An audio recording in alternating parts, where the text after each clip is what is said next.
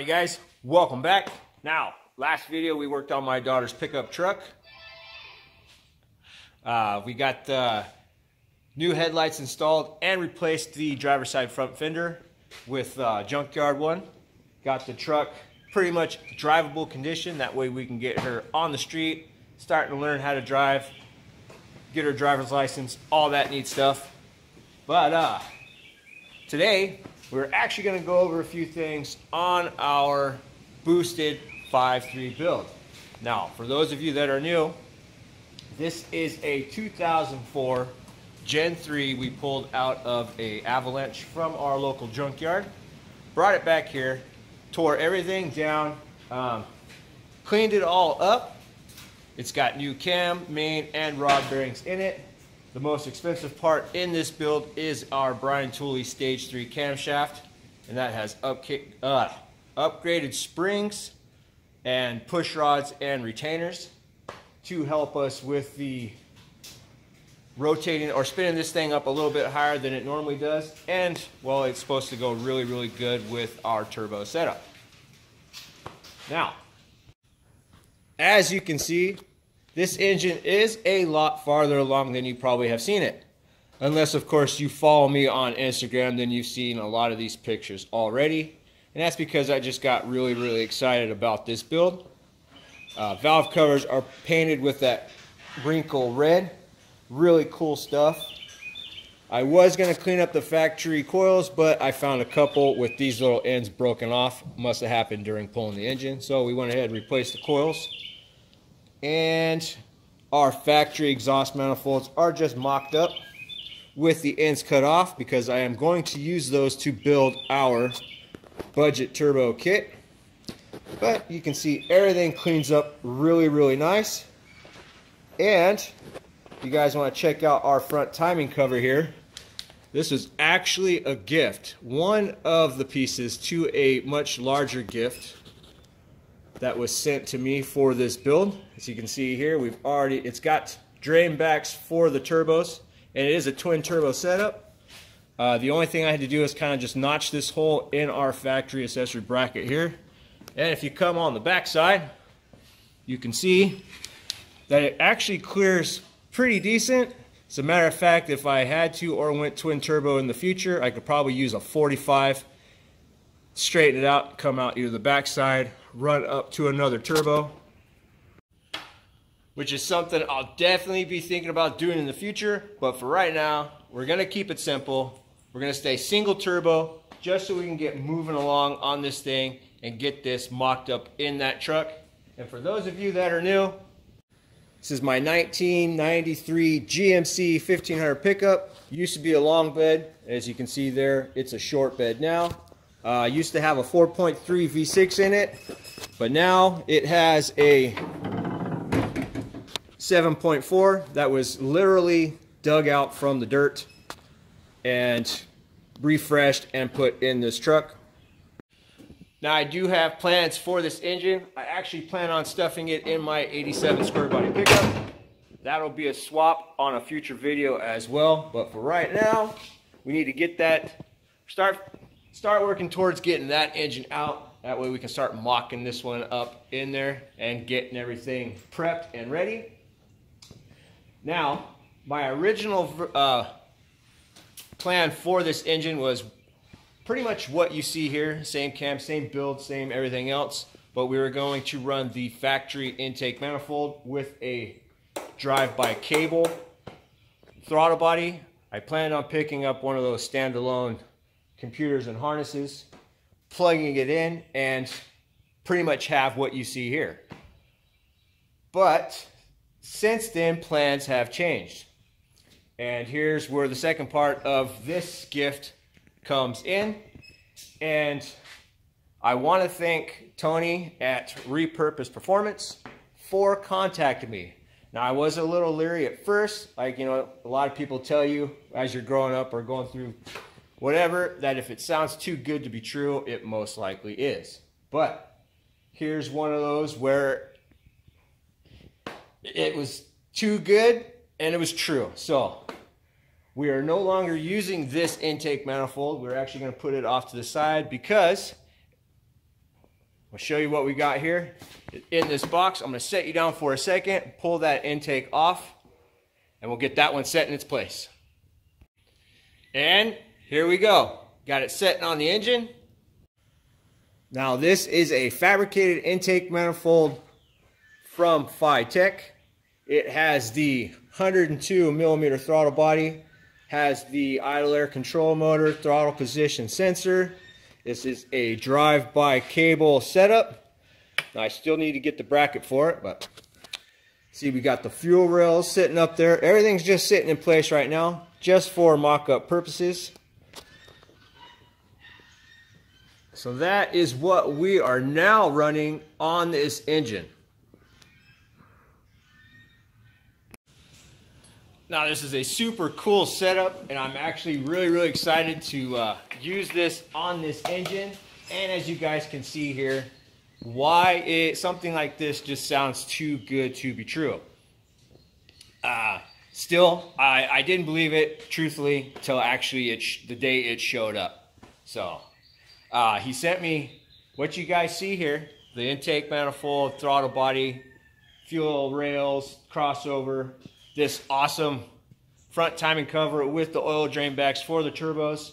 And he also sent me over a complete set of 2200cc injectors, which should be plenty of fuel for this engine once we get it fired up and running. So super excited. Now Tony, or Repurpose Performance, he contacted me after seeing one of my first videos with this. I think it might have been my second or third one. Messaged me back and forth on Instagram, asked me a bunch of questions. You know, I was still kind of leery. We managed to end up hooking up on the phone, talked back and forth for a little while, double checked, made sure I was running what I said I was running, brackets, because he didn't want to send me something over that wasn't going to fit. Came to the conclusion that we needed to run the tall manifold to clear our truck accessory bracket. Sent this over. I mean, I'm still excited. I still got grins. My cheeks kind of hurt because I'm smiling. I'm just super excited about all this. Now, I am going to leave a link to Tony's YouTube in the description. Go check out his channel, subscribe, turn on notifications, watch his videos. He says plenty of times in most of his videos that he wants to do this for another one of you out there. He wants to see you guys build. He wants to see what you got. He wants you to succeed, right? So, super cool.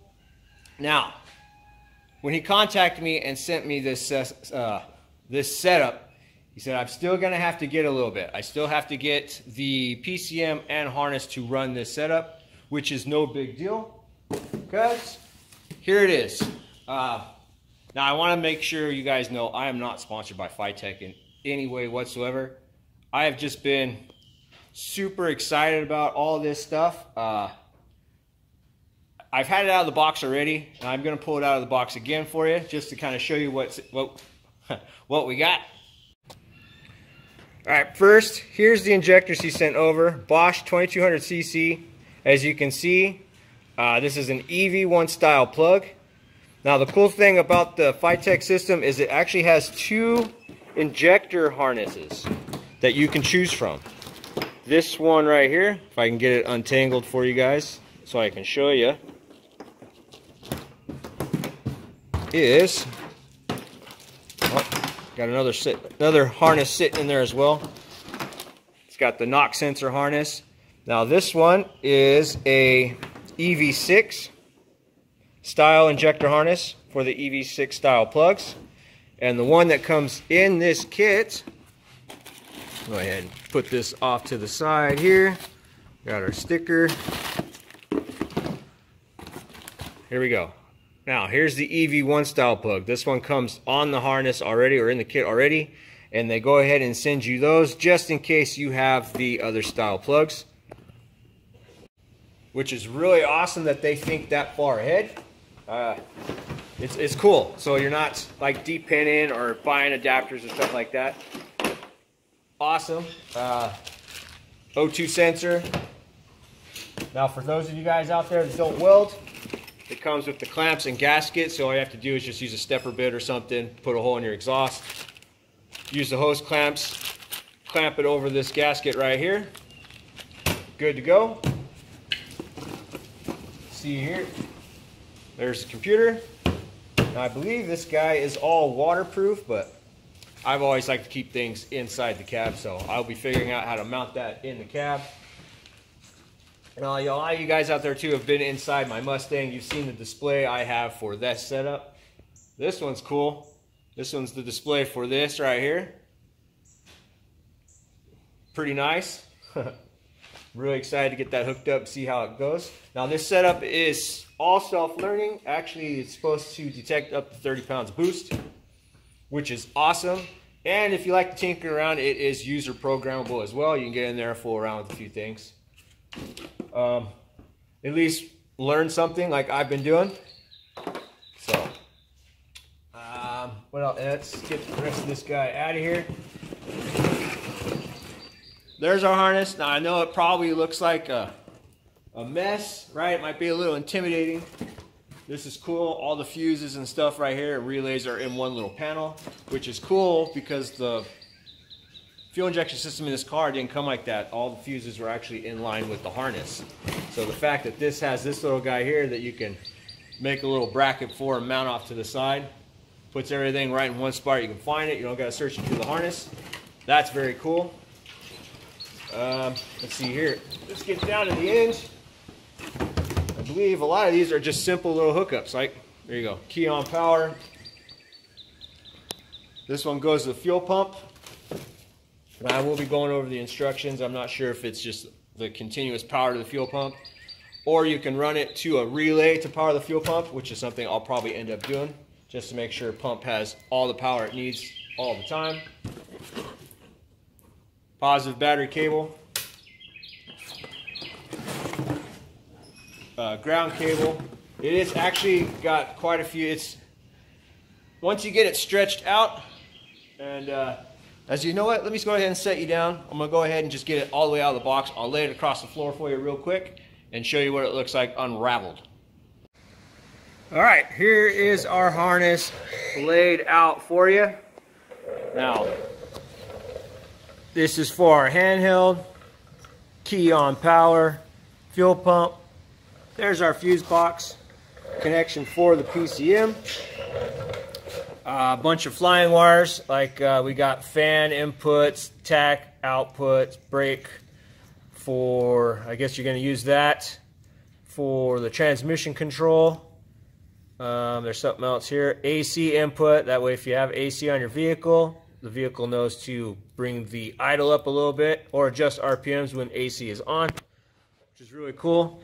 This is an extra O2 sensor harness. There we go, vehicle speed sensor, transmission hookups. Now I'm not going to be using any of the transmission hookups. I've actually planned on getting a Turbo 400 for this thing at the very least.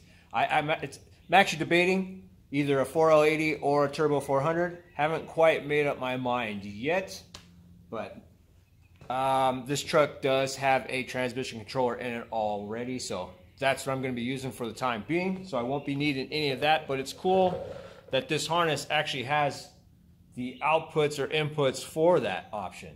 So that's cool. Here's the rest of our stuff here. There's our battery power. Now they say go to the starter for this one, which is cool because my other system says go straight to the battery. It needs to see 12 volts all the time. There's the ground, map sensor, and crankshaft position sensor. Here is our harness for our fuel injectors. Here's our other injector harness right there.